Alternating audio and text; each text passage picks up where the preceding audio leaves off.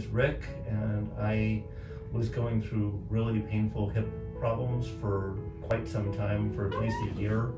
And I was trying all kinds of things like physical therapy and doing pretty intense home workouts every morning, first thing for an hour every day, and it was not really improving with all of that work. And I decided Dr. Cagle was the physician that I decided to work with, and he had incredible control over the situation. He could tell me exactly what was going on in really clear terms, and I was basically very soon after I first met him scheduled for this robotic surgery that was incredibly precise. And he showed me the x-rays before, and at various stages since. I came a week, 6 weeks, 6 months, and now I'm here for a year.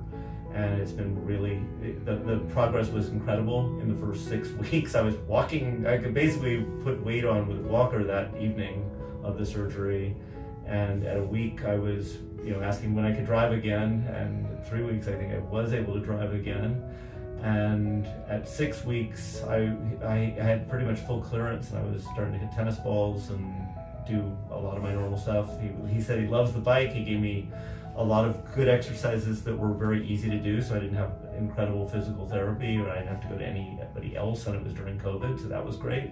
I am delighted with Dr. Cagle, and I am sorry to see him leaving my region, but I think he's going to be a big player in the world of this practice. I'm super happy I got introduced to him, and that I had the luxury of having him treat my hip. Wonderful. I always like to ask patients if you have advice for other patients that may be thinking about joint replacement surgery. Yeah, my main suggestion there is don't be afraid of it. I mean, compared to how much I was starting to limp, my friends wouldn't go out with me with places where they wanted to look good. And I was just suffering through it and thinking this is just my fate. I would just say, do not hesitate. Like, if you're having anything, like I thought if you got arthritis, for instance, you were fated to have that for the rest of your life. And he just said, oh, if you get your hip replacement, that won't be an issue. And that's super comforting for the long term too. Wonderful. Well, I really appreciate it. Thank you so much. I appreciate it too.